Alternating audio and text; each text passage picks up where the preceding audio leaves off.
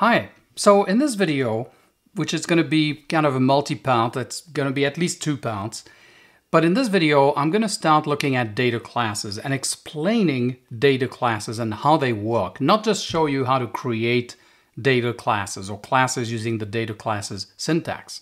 So in this notebook, in this video, we're going to explore data classes and their correspondence to code that we might write when implementing classes using plain old vanilla Python instead of the data class syntax. So the first question, I guess, is what are data classes? Well, data classes were introduced in Python 3.7, but what are they? Is it a new type of data structure, a new type of object? I think there's sometimes a common misconception, especially amongst beginner Python developers, that this is something new. And the answer is no, there's nothing new with data classes. What a data class is, it's a code generator. It basically generates standard Python classes and allows us to do that using a different syntax than we might write if we're using plain old vanilla, Python. And it basically abstracts away the need to write what's called boilerplate code. It's code that is repetitive, basically always works the same way. You just keep writing the same thing. It's boring. You can make mistakes and so on. So if you've used name tuples before, either in the collections module or in the typing module for the more modern version with the type hinting, you've seen code generators because that's exactly what those are as well. They're a code generator. So before you start using data classes, you really need to understand classes in Python, and you need to understand things like equality and hashing and ordering, because data classes kind of takes care of that plumbing for you. But in order to use the data class correctly and effectively, you need to understand how it's implementing those things behind the scenes. And it's opaque. We don't really see the code that the data class is generating. So you have to kind of learn that. And this is what this video and set of videos is going to be about. It's going to be about understanding what the data class is actually doing behind the scenes. So there's a lot more information that I have. It's in the notebook that's in the GitHub repo. It's linked below. If you want to go ahead and take a look at that, I give the link to the PEP. I also talk a little bit about the history of data classes, one of the main inspirations for data classes and why it became part of the standard Python library was because of the attrs library that was started by a gentleman by the name of Heinrich Schlauach, if I'm pronouncing that right. If I'm not, I apologize. And it became very popular, and people wanted to start getting this into the standard library. So a conversation started between Heinrich and Eric Smith, and basically that's how data classes was born. And so data classes is actually a subset, a simplifying subset of the attrs library. So I have a link to that, and you can go and take a look also at the attrs library because it's like data classes, but with a lot more functionality. So attrs is still very much relevant today. Anyway, I dig into all that. Thank the author of the attrs repo and the collaborators because they really did and keep doing a great job. It is still very much an actively developed library. Okay, so with that aside, let's go ahead and actually start digging into data classes. Now, please note I'm using Python 3.11 for these examples because since Python 3.7, data classes have evolved. They are evolving very slowly, not like attrs. Attrs evolves much faster, obviously, because it's not part of the standard Python release cycle. So as the name data classes would seem to indicate, data classes are classes and they're really used for data structures. So you wouldn't use a data class to do something, for example, like a custom iterator or maybe a context manager or things like that. That's not what they're for, right? They're really for basically combining fields together as a data structure. And of course, you can use regular classes to do that. You can use name tuples as well, but you can use regular classes too. And this is really the goal of data classes, is to make it simpler with writing less code to create those kinds of classes that are going to be basically for holding data. So as an example, I'm going to create a two-dimensional circle class that needs attributes for its origin, the x and y, and then also something for its attribute. And I'm going to use integers instead of floats, just so we don't have to worry about, equality comparisons with floats, because there we might want to be a little bit more careful. So I'm going to create a regular class, right? So I'm going to draw a parallel between what you would need to write in a regular Python class, and then compare that to the data class to show you what code it's written for us. So when we create the circle, well, we're going to need an init because we need to pass it the x, which we'll type annotate. So we'll say it's an int. The default is 0. We need a y. Again, the default is going to be 0 and it's an int. And then for the radius, again, we'll make an int, and then we're going to set that default equal to 1. So that's our initializer. And then we're just going to set attributes directly on the instance. So we'll say self.x equals x, self.y equals y, and self.radius equals radius, like so. So we have this circle class. We can go ahead and create an instance of circle. And you can see that we have a default wrapper representation for the circle, which is this. And that comes obviously from the object class. So we probably would want to add some functionality to this particular class. In particular, the first thing that we probably should add is the wrapper. Okay, so let's go ahead and implement a wrapper. And very often, and I'm guilty of doing the same thing, I might return something like this. Return an f string, and then I'll say circle, and then I'll pass in what I want, interpolate what I want. So here I want self.x, then I want y equals self.y, something like this. So I might make this my wrapper, but this isn't the best idea. This is not best practice. What we really should do is to interpolate self.dunderClass dunder, and now, if you're going to that extra step of doing it this way, very often I'll see name being used here as well. That's fine, but that's equally not best practice. What's better is to use quell name, because if you've got an inheritance chain, the quell name is going to show you that inheritance chain as well, which the other one with the name would only show you circle or whatever class you happen to be in if you've subclassed circle. Okay, so this is the better practice, is to do it this way. So now we've got the wrapper. So again, we can create a circle with all the defaults. And if we look at the wrapper for the circle, now we get this representation over here. Great. So you saw that this is what I consider boilerplate. It's basically going to be the same thing. We're going to return an f string, we're going to use the class quell name, and then in here, we're going to put in whatever attributes we want. We may choose to put all the attributes or only some of the attributes. Here, I only put some. So let me go ahead and add the other one, self.radius. I want all of them in there, okay? So if I do this, now I have the radius as well. So what we can do is we can create this class circle again. So we're just going to create a regular class. But now what I'm going to do is I'm going to create a class variable, and I'm going to type annotate it, and I will set it a default. So this is now a class variable, right? These are not instance variables anymore. And then we'll do the same thing with radius, but we'll set the default to 1. And what I'm going to do is I'm going to import from Dataclasses, I'm going to import Dataclass. And then what I'm going to do here is I'm going to decorate the circle class. So of course I can use the decorator syntax, or I could also just do it this way. I could say Dataclass circle, and I'll come back to that, but this is another way of applying a decorator. The short way is doing this.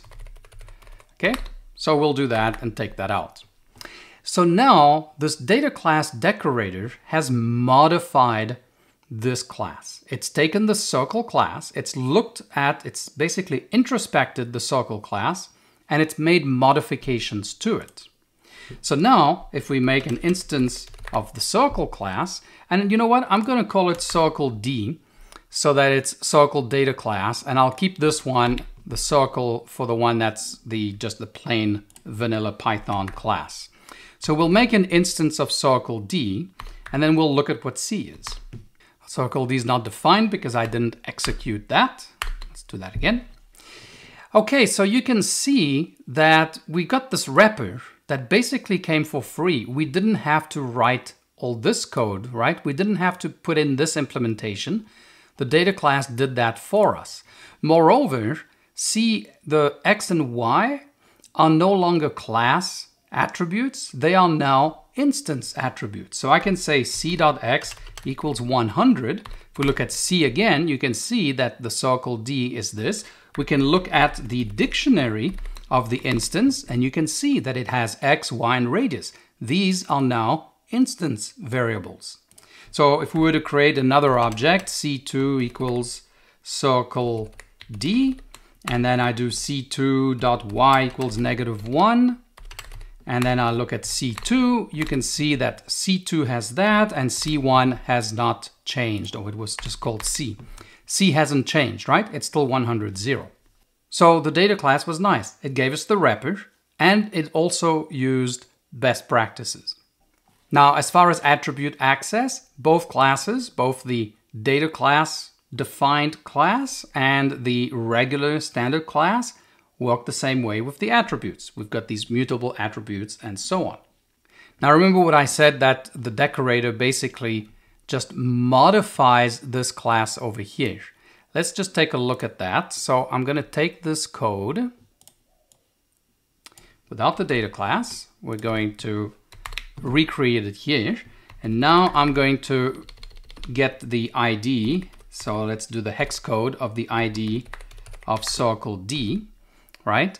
And then so we can do that. And if we look at C equals circle D, and then we just look at C, we get that original wrapper, right?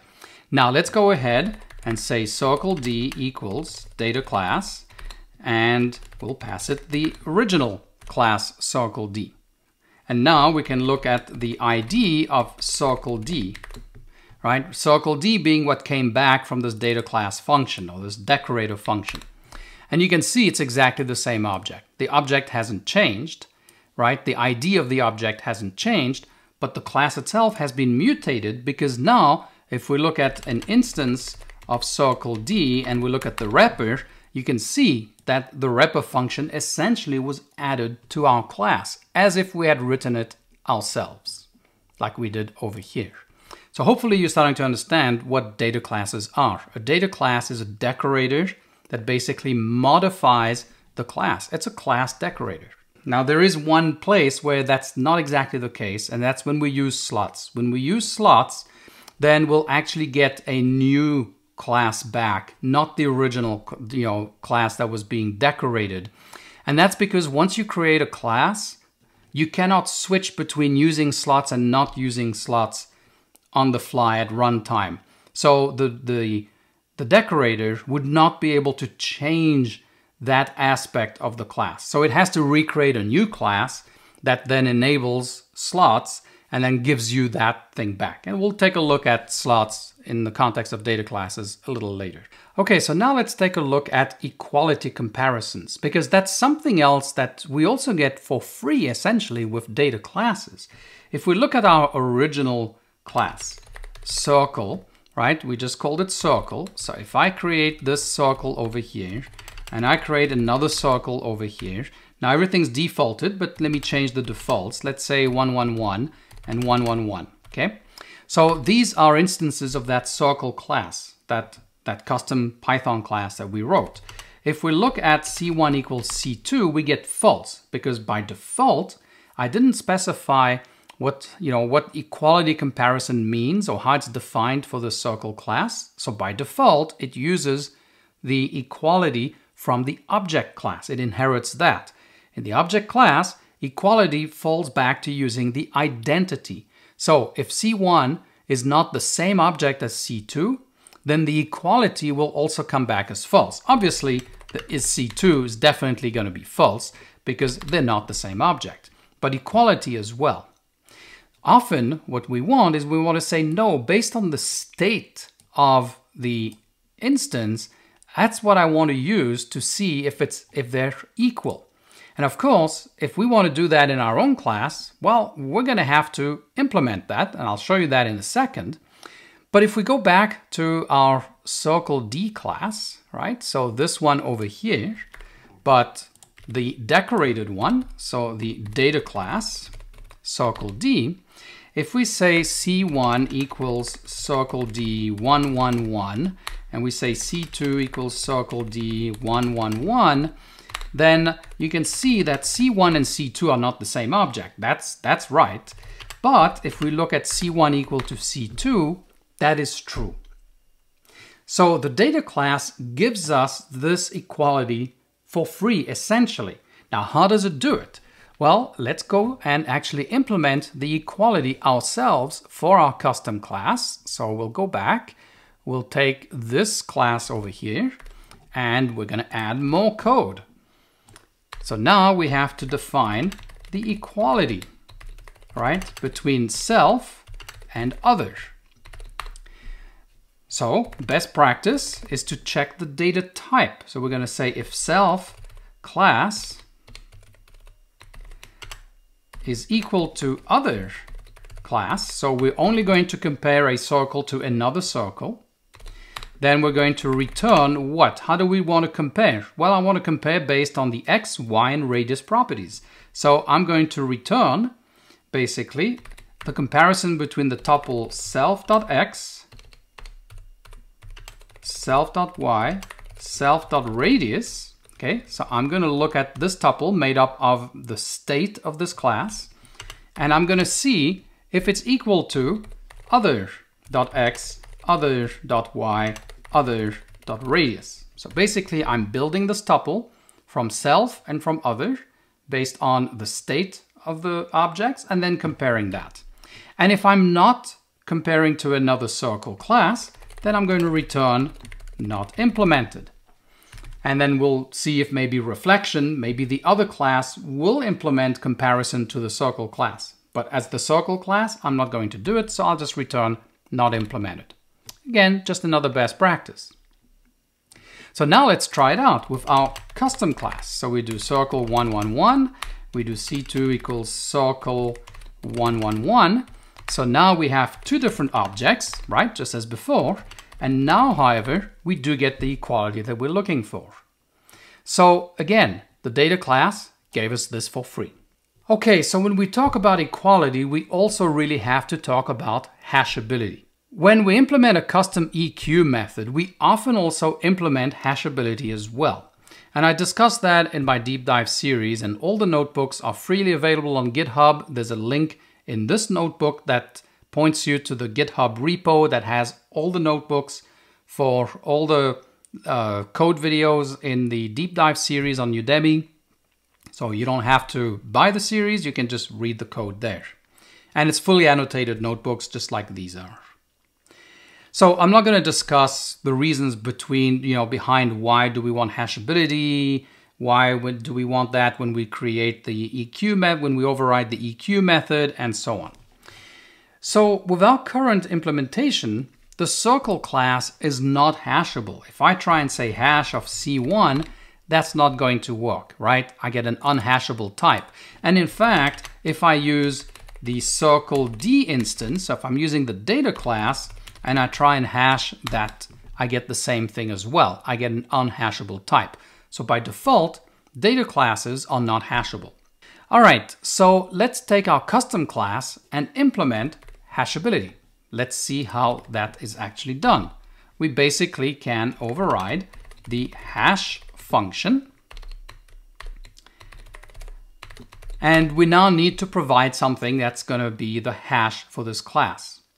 So here I'm doing my comparison based on x, y, and radius. So I'm going to make my hash consistent with that. So I'm going to return the hash of the tuple self.x, self.y, self.radius, like so. And that's my hash function, which is great because now I have a hashable class. So C1 equals circle, let's say, 0, 0, 1, or I can just use the default. C2 equals circle. So I'll make another circle, right? So C1 and C2 are equal, and the hash of C1 and the hash of C2 are also equal. they're exactly the same numbers, which is correct, right? With hashing, if we have two objects that are equal, then the hash of each object should also be equal. And of course, what does it mean if it's hashable? Well, it means we can make a class out of it. So we can say, take the set C1, C2. Now, C1 and C2 are the same object. So when we do that, first of all, because it's hashable, we can actually add it to a set. But if we look at the set itself, you can see we only retain one element because C1 and C2 are considered duplicates of each other. And then the same thing, if we have a dictionary, we can now use the keys, right? We can use circle instances as the keys of a dictionary. So in other words, we could say C1, and then let's call it circle 1. And I'm not going to use C2 because that would be exactly the same key. So now if I say DC1, I'll get that back. And of course, if I use C2, right? Well, C2 is equal to C1, so I get circle 1 back. But there is, of course, an issue, and it's one of mutability. If we take a look at this class basically is telling the user of this class saying, hey, X, Y, and radius are mutable because they're just bare attributes and I haven't put in anything.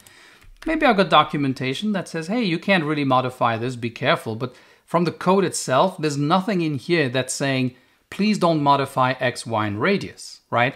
And this is a problem because normally hashable objects should be immutable. Otherwise, we run into issues. And it's very easy to show you.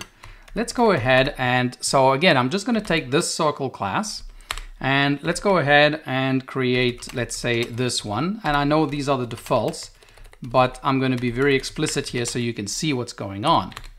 And I'm going to create a dictionary. And I'm going to create a dictionary saying C1, circle 1, and C2. Sorry, I don't want this one to be equal. I apologize. Let me change that, right? I want two different circles.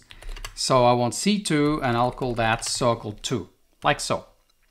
So if we look at this dictionary, that's what we have. We have the circle 001 and the associated value is circle 1 and then the same thing for circle 2. Now let's mutate the second circle. Let's say C2.x equals 0, C2.y equals 0. So if we look at C2, what do we have now? We have a circle with state 001. Well, guess what? C2 is now equal to C1, right? And if we look at the hash of C1 equal to the hash of C2, they also have the same hash now. They didn't before. I probably should have showed you that, but before they didn't. So now we've got these two keys in the dictionary, remember? We've got these. But look what happened.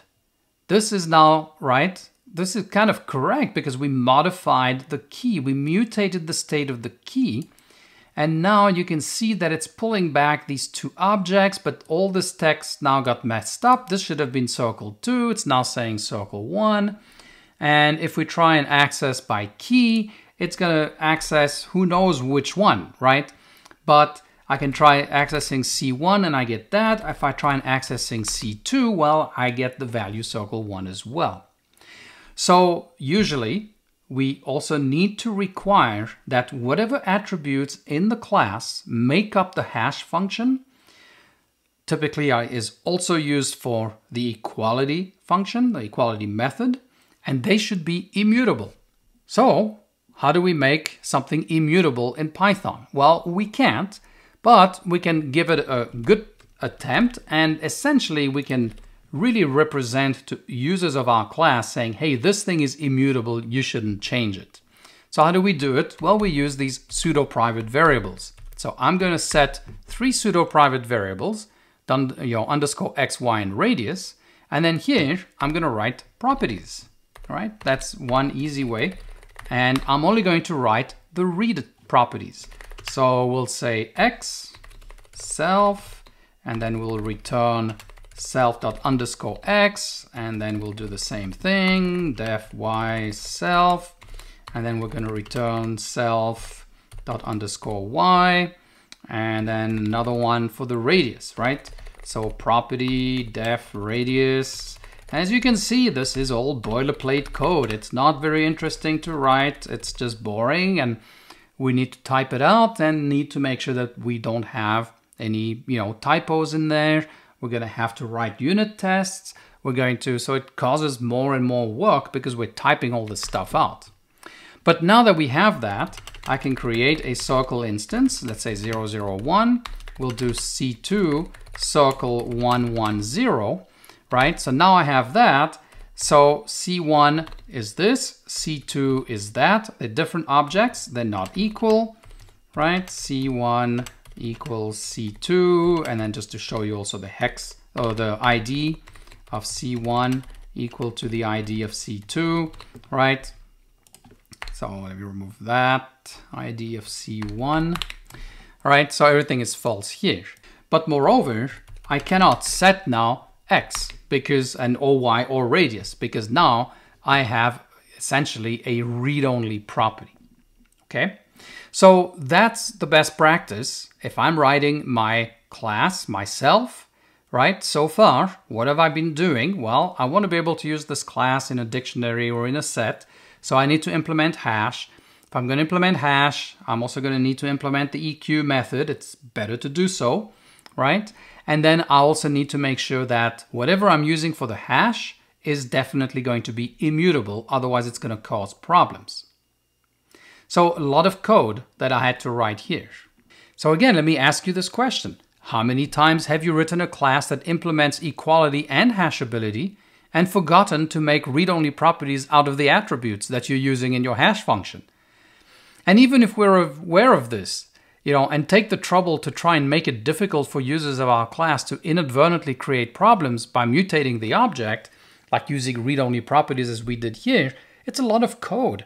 And, more potential for typos and bugs. You're going to need more unit testing because now you need to unit test every line of code that you write, right? You have to unit test. You don't have to unit test data classes because that's already been taken care of for you. So again, data classes can help us here by generating essentially all this code. Now, data classes don't actually use properties like this. What data classes do is that they override the dunder setAddr and dunder deladdr methods in the class. And then those take care of making things mutable or immutable. So just be aware though that data classes takes a slightly different approach to making something immutable, but it achieves the same result. And how do we do that? Well, we're going to use a data class with class circle D. So let me actually go and copy that code from where we had it before. And all I need to do here to make this class immutable, I need to add a parameter to the decorator. I'm going to say frozen equals true. And this is basically going to make every field in this class immutable. And that's all we need to do. So now I can create, let's say, circle 3 equals circle D with the defaults. Then we'll do C4 equals circle D, let's say 1, 1, 1. And I'll do C5 equals circle D.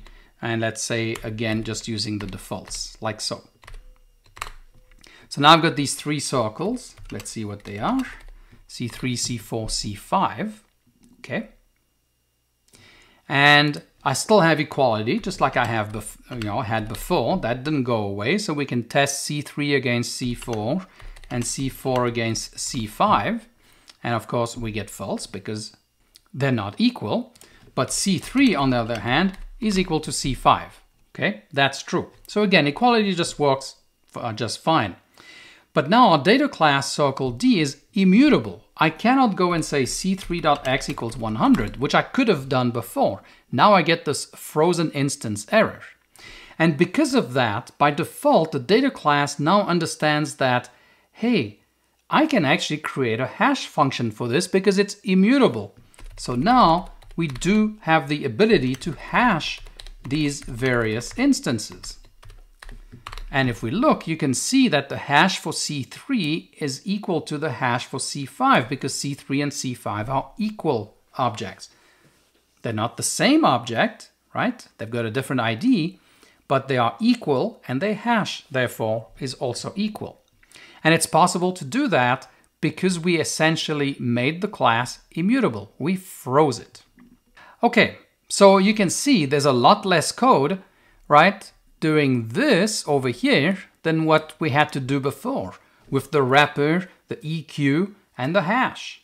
And then the properties, and then using the backing variables and all that stuff. All this kind of boilerplate code that's just repetitive, right? It's not something you want to write necessarily all the time because, well, it's boring, right? But you have to be careful because it has to be correct. The data class can take care of these kinds of plumbing issues for us.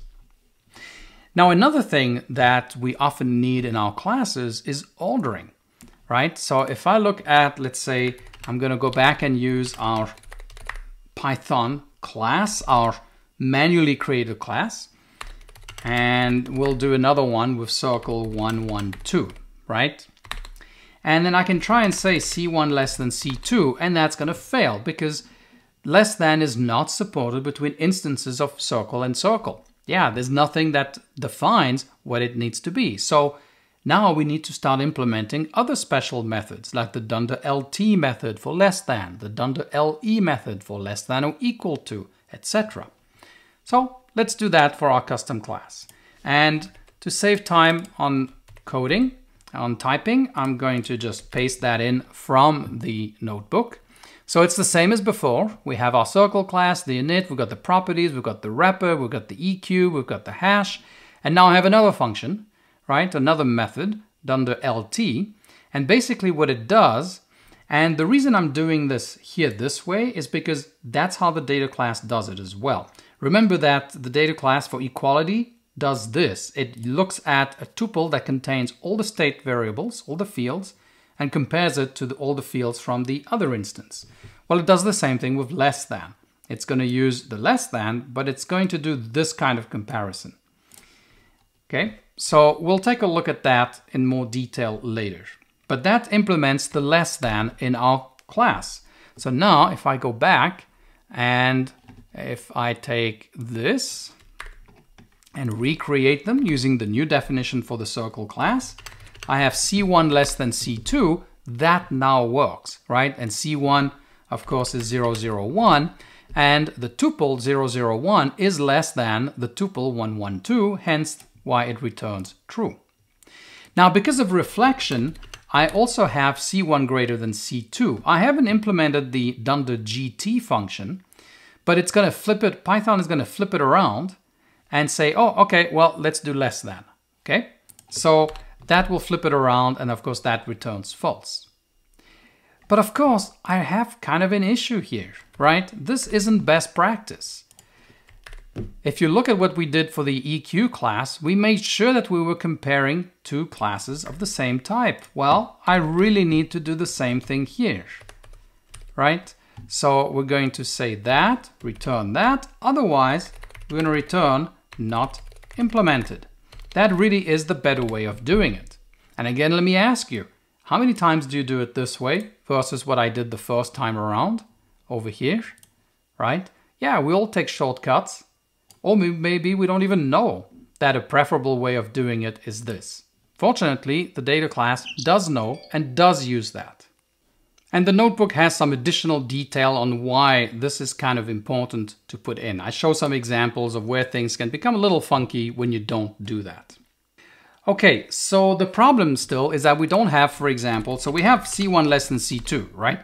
But we don't have C1 less than or equal to C2. We kind of need that too. So we would need to go and define it. And we would define it how? Well, we would write again, def underscore less than or equal to now, and then self other, and then we'd take basically this code over here, put that in here, and then here we'd use less than or equal to. Then we would do probably the greater than, although we don't have to because of reflection. We may need the greater than or equal to, and so on. So that's one way of doing it. We could add a ton of code this way. Again, all just repetitive code. But another way that we could do it is also by using another decorator that is in the functools module. So let's go ahead and do this. So from functools, I'm going to import total ordering. Okay, so that's a decorator, and if I spell it right, it will even import correctly. And what I'm going to do is I'm going to take exactly the same class that I had before. So I'm going to take this class over here, right? The same one we had before, but I'm going to decorate it now with total ordering.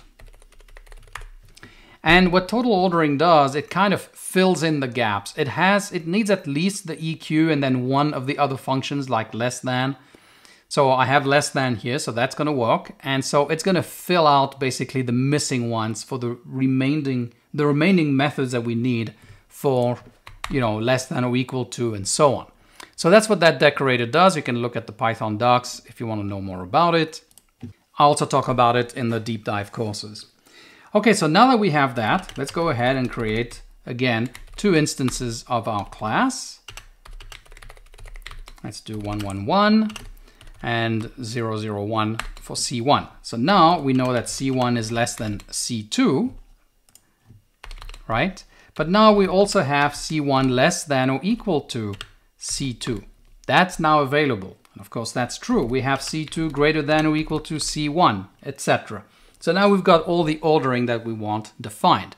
But of course, the ordering of these instances is based on a tuple made up of the state, made up of each field in this class, and in a specific order, right? The order definitely matters too. So what about data classes? Well, by default, data classes do not implement any ordering. So if we were to use the existing one that we had, circle D, and then we do that, and then C2 will make circle D 111, right? Then we do not have C1 less than C2, and we don't have less than or equal to either. That's not enabled by default. But we can easily enable this in our data class this way. So again, I'm going to take this class circle D, just like we had before, and we're going to decorate it. So we're going to pass it through the data class decorator. We'll keep it frozen. So let's go ahead and keep it frozen. But now I'm going to order it as well. So now I'm going to specify order equals true.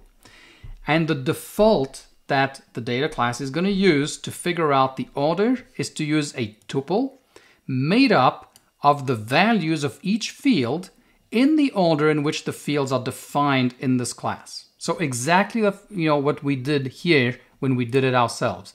We took a tuple with self.x, y, and radius in that order, and the data class does essentially the same thing. So now we have this data class that has ordering. Let's go ahead and try it. Circle D, and then C2 equals circle D, let's do 111, and then we have C1 less than C2, like so, okay? And then we have C1 less than or equal to C2, right? Like so. So the data class gives us that ordering kind of for free. And it won't allow you to compare to a different type. If you try and compare to a different type that's still compatible, maybe it has x, y, and radius, maybe it's a name tuple, and I show that in the notebook that's linked below. I'm not going to do it here just to save some time. But I do show that in the notebook that it also will not allow you to compare to a different type, right? To a different class than a circle D class or a subclass of it. So the only thing to note, however, is how the ordering is defined. It's that tuple. And that may not be what we want. So that's kind of starting to limit us, right? So you're starting to see now some limitations of data classes. So we'll come back to that. So the other thing I want to talk about next very quickly is serialization to dictionaries and tuples. It's something that can be quite convenient sometimes. You know, the ability to extract the attribute values out of an instance of our class into maybe a dictionary where the keys are the attribute names and the values are the attribute values. Or maybe into a tuple that's ordered in a specific way. But the dictionary one is really kind of nice to have, especially if you're dealing with, let's say, JSON serialization. It's going to be much easier to JSON serialize a dictionary than a class, right? So the ability to extract the data from our data class into a dictionary is great. Now, of course, we can write this ourselves, right? But let's do it with the data class first. So from data classes, all we need to do is just to import as the function called asDict, and then we have another one called asTuple. So now we can do C1 equals circle D, right? So we just create an instance of that, and we can say asDict C1. And then we get a dictionary. You can see the field keys and then the field values. And then if you do asTuple, you'll get essentially just the values out of that, right? So we get 0, 0, 1. Now, if we wanted something similar in our custom class, we would have to write that code ourselves. So let me show you how it would be done. And again, I'm not going to type that to save some time. But if I wanted to do it, I would now have to write this method here called asDict, and I would have to return, basically I would have to build this dictionary. And every time I change, what I have here, let's say for my state values, then I'd have to remember to go back in here and update this as well. And then same thing with the tuple, right? So again, a lot of boilerplate code and more possibilities for things, breaking because we made a mistake. So we could, of course, start writing more complicated code to use introspection to figure out what are the field values or the field names, extract them out of the class and then build this dictionary up. That's getting kind of complicated. We really don't need to be doing that, right? Dataclasses is going to do that for us. So talking of introspection, one of the interesting things also about data classes is that you can look at the fields of the data class. The data class will actually provide you a view of the fields in your class. Not something that's easily doable. If you were to try and do this, as I was saying, using introspection, it's not that straightforward.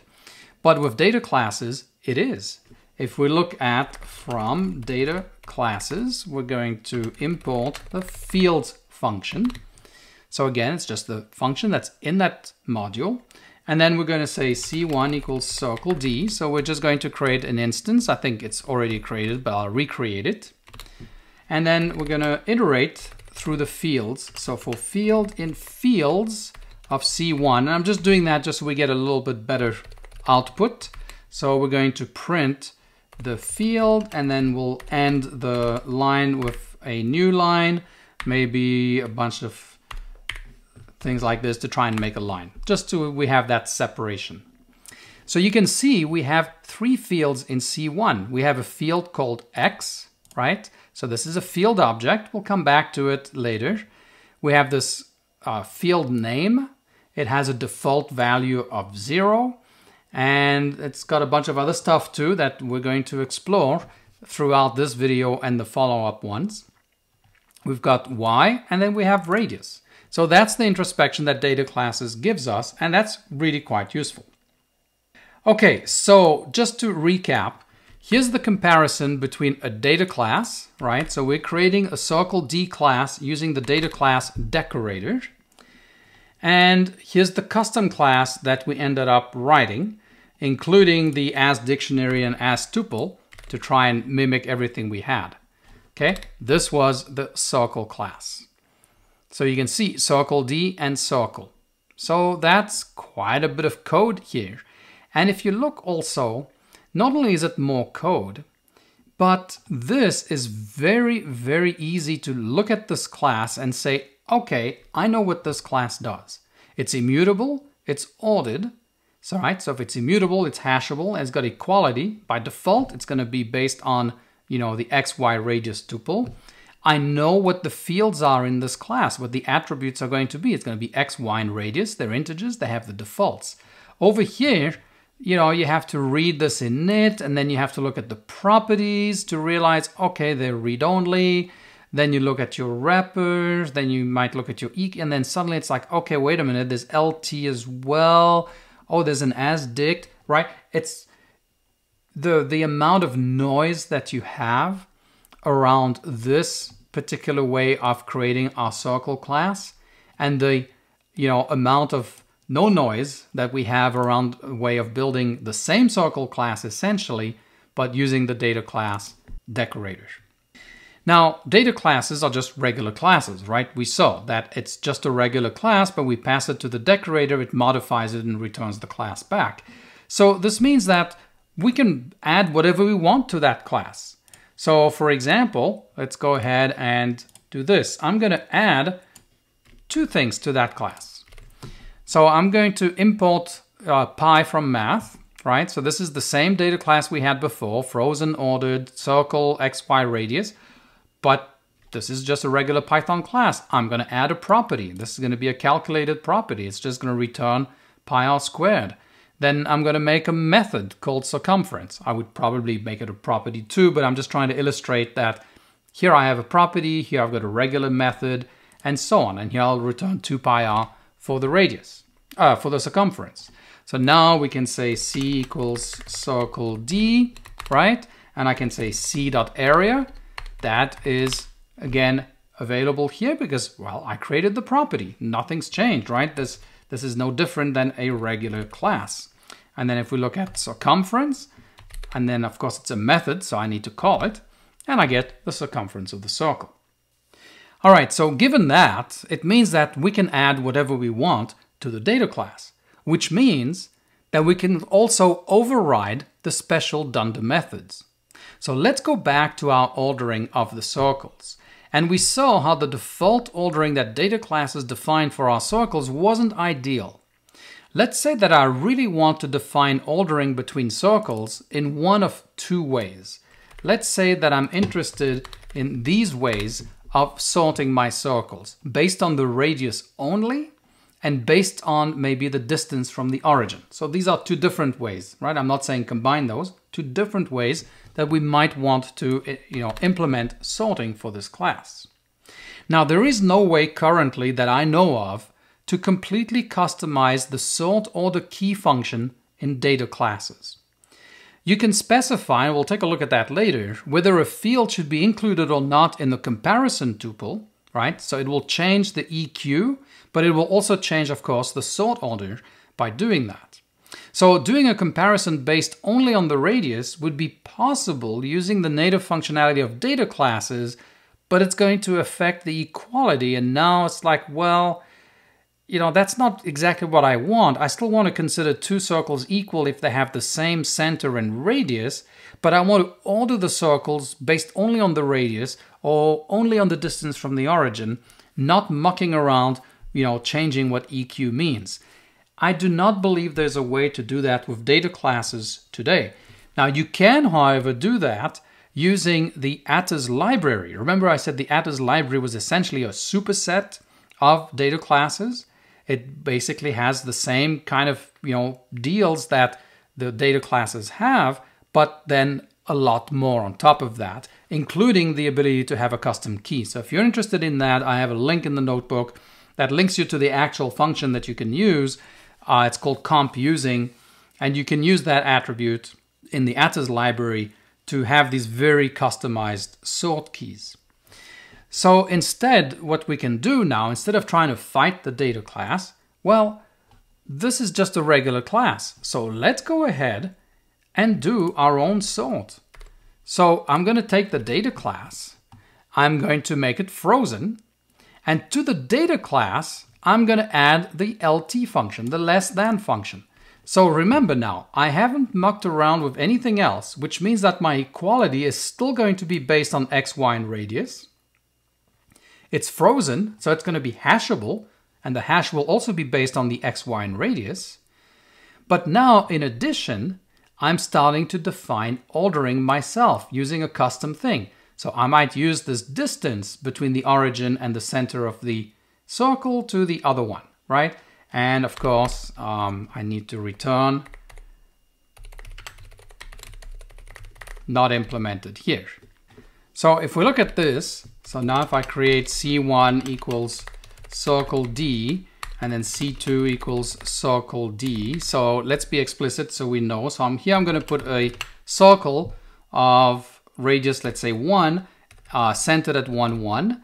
And here I'm going to put something that's a little further away from the origin. Remember, now I'm ordering based on the distance from the origin. So I'll make it further away. I'll put it at 2, 2. And I'll make, let's say, the radius 1 as well. And in fact, just to show you that the radius has nothing to do with it, we'll make that radius 2. So if we look at that, you can see that we have C1 is less than C2 is now true. Now, of course, we need to implement the other methods too, right? We don't have C1 is less than or equal to C2. That's not implemented. But we saw that we can use total ordering. So if the data class is just a regular class, can I just apply total ordering to it? I mean, I can do that with data classes after all. And so, yes, the answer is yes. So we're going to take this class, just like we had before. So it's exactly the same. But now I'm going to add the decorator total ordering, like so. And if we do this and we repeat what we had over here, right? So let's take those two. So now I have C1 less than or equal to C2 is available as well. C1 greater than or equal to C2 is available as well. It's been implemented. Okay. So a question that you might have is, which way should we do this? Should we put total ordering before or after? Well, this is where knowing what the code looks like for the data class would actually be helpful, but we don't, right? So I don't know and there's nothing in the documentation for data classes that indicates, if you're going to do this, which order should you do it in? I don't think it matters in this case. So we can put total ordering either before or after. I personally would probably put it before, because I kind of think of the data class as something that takes an existing class and then adds some stuff to it. So to be on the safe side, I'd probably want to add everything I want to my class first and then pass it through the data class decorator. Okay, so I would probably write it this way, but I'm not convinced that one is particularly better than the other for this particular use case. So if we just run it this way, you'll see everything works exactly the same. Everything works correctly. All right, so another thing that we can talk about is, keyword only arguments to the init method, right? We can customize our init method to require certain arguments to be keyword only.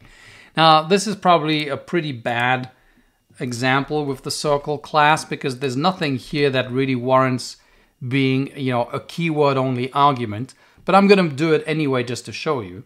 So here I've got X and Y, which are positional arguments. Then I have a star that indicates no more positionals, and now radius, which therefore becomes a keyword only argument to the init. So when I do this means that when I create my class, I have to use, a keyword, a named argument for the radius.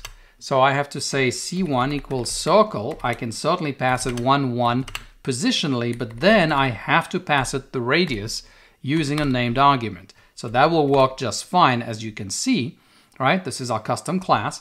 But if I try and make a circle with, let's say, 1, 1, 2, that is not going to work because I need the positional arguments. So we can actually do get to the same result in data classes by using something to indicate in our attribute declarations a boundary between the positional and the keyword only arguments. And that's one way of doing it. I'll show you another way much later on.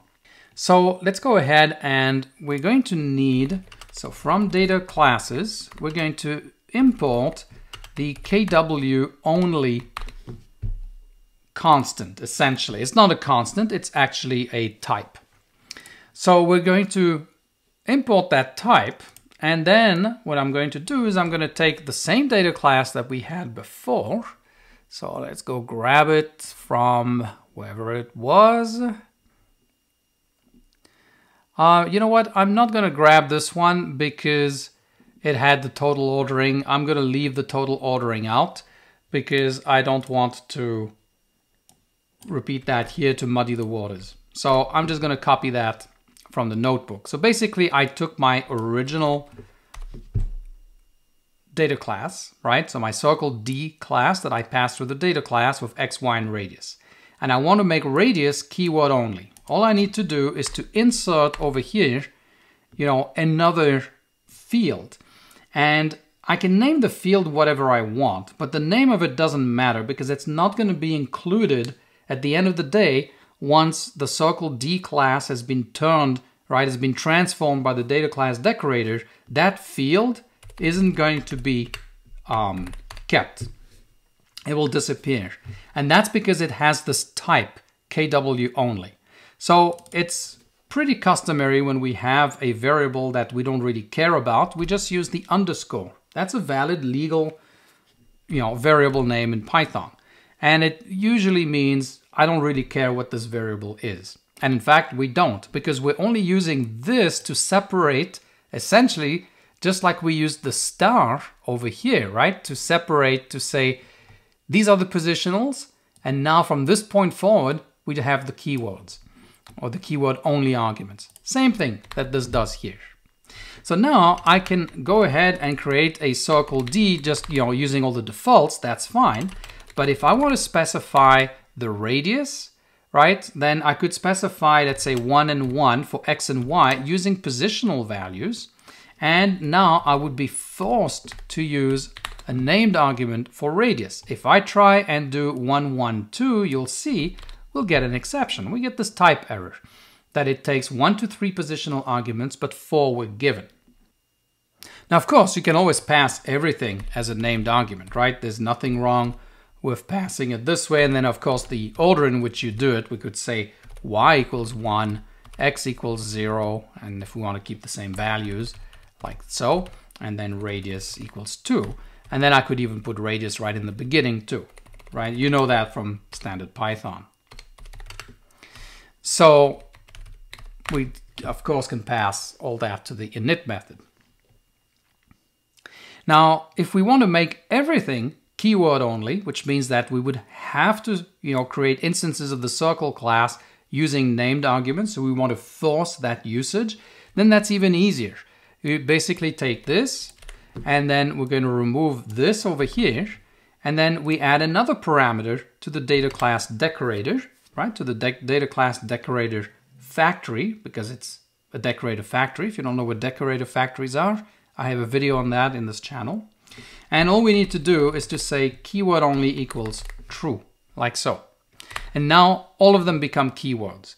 So if I try and do what I did before, that will work just fine, like so, right? If we look at C, we get X was 1, Y was 0, radius was 2. But if we try and create the circle D instance passing 0, 0, 1, not gonna work because, right, we only gave it one positional argument, the self, right, because it was bound, but 4 were given. Yeah, we gave it 3 positional arguments, and it says, no, I don't want that, right? And if you're confused by this thing about it takes 1 positional argument, but 4 were given when clearly there should be no positional arguments, I've got a little explanation of that in the notebook that's linked below. Okay, the other thing that I want to talk about very quickly now is the resource utilization and performance. And I stated right in the beginning that I wasn't going to compare data classes, named tuples, adders, and pydantic objects. However, I have come across people that categorically reject named tuples and will only use data classes. I actually had a kind of a short conversation in one of my YouTube videos on that. And my initial kind of very knee-jerk reaction was along the lines of, well, this is just a person that's got a shiny new hammer and everything therefore looks like a nail. And that's something that usually I reserve when I'm talking about meta classes. But here I was thinking the same thing, saying, why is this person saying that they're just going to use data classes all the time? They don't care about named tuples. I've been so ingrained to using named tuples, and data classes to me was a kind of a different beast altogether. The named tuple was immutable. Data classes could be mutable. They could also be immutable. So I was kind of like, my knee-jerk reaction was like, nah, that's just not right. Just use a named tuple when you're returning something, from a function, for example. That's where we use named tuples typically. Do that, and then keep data classes for the other stuff. And the reason I was thinking that is, well, there's a performance impact, right, to the data class. It seems like there's a lot more code that's written for data class. It's got to have much more of a performance impact.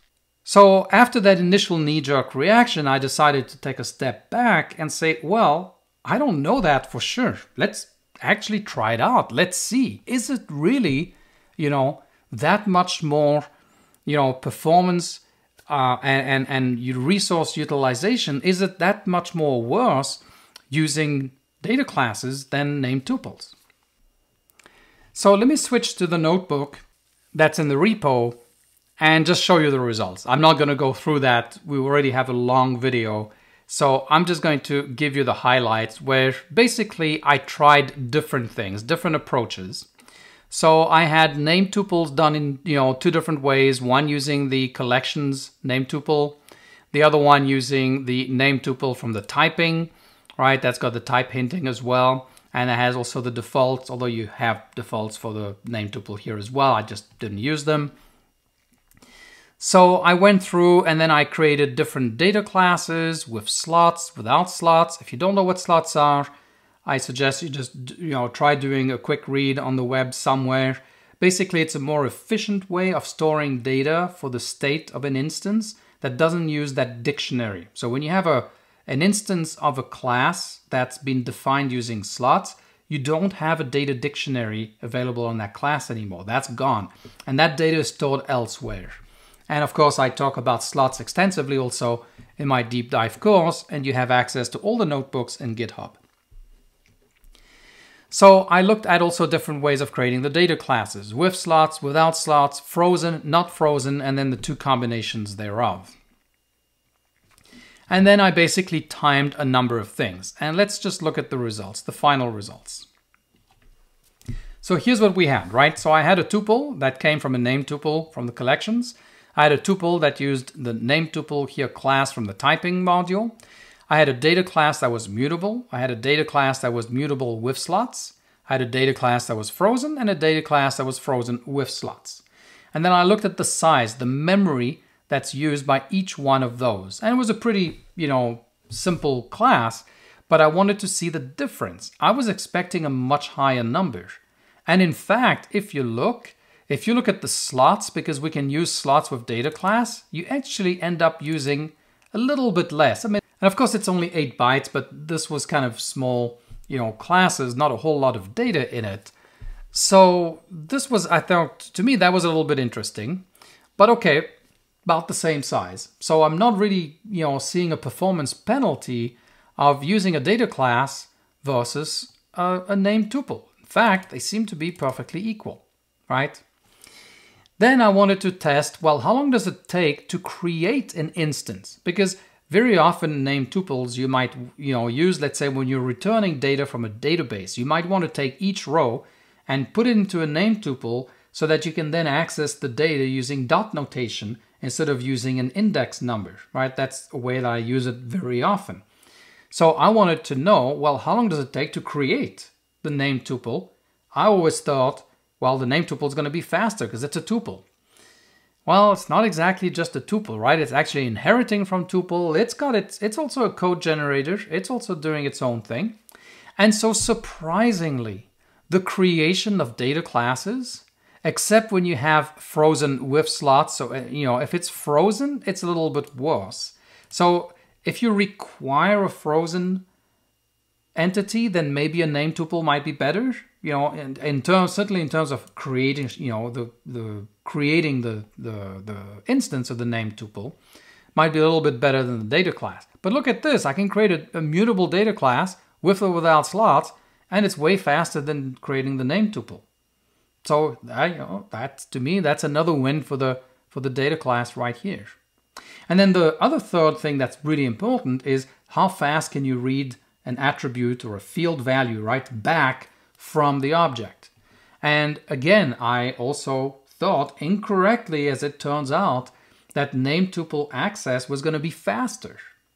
And in fact, it's not. It looks like accessing, reading a value from the data class is faster than reading a value back by name, right? Not by index, but by name from the named tuple. So overall, I have to say that, the person and other people as well, who were saying that they're only using data classes and they're just not going to use named tuples moving forward. Yeah, I can understand why now. And I think it makes a lot of sense. And I'm seeing less and less need for a named tuple. Now, you may know something that I don't, or you may find maybe I made a mistake in how I'm timing these things. I mean, I don't know. If I did and you spotted that, please, let us know in the comments. But at this point, yeah, I mean, am I going to switch to data classes where I was using name tuples before for return values of functions?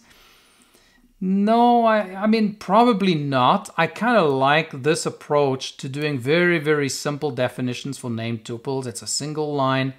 I got to point 3 elements in my name tuple. It's as simple as can be, right? The data class, is a little bit more complicated to write than this. If I'm not really worried about performance or about memory overhead, yeah, I'm going to keep using the name tuple simply because I like this syntax over here.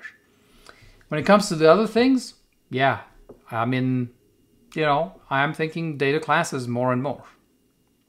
All right, so I think this is enough for one video. It's probably really, really long. So in conclusion, we saw how to create data classes.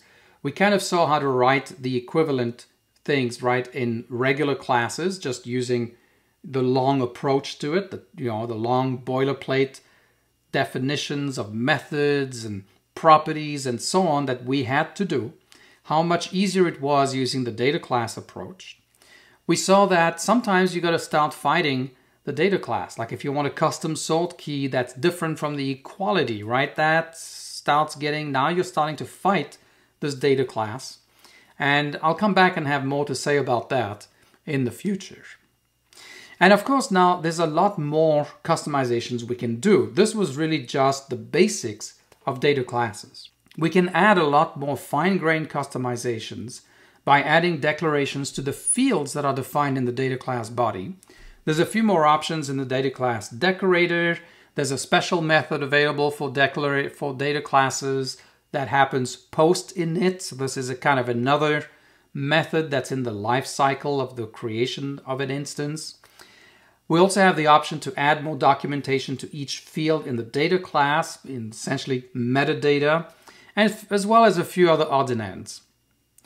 So for all the functionality we saw with data classes, keep in mind that this is basically a subset of what's available in the attrs library. So if you're looking for something that's got a lot more functionality than data classes, then you can look at the third-party attrs library. Of course, it's an external dependency now, so you need to keep that into your project. It needs to be installed in the virtual environment and so on. Okay, so this is more than enough for a single video, so I'm going to leave things here, and then I'm going to come back with a second installment on these more advanced features of data classes in the near future. So stay tuned. Thanks for watching.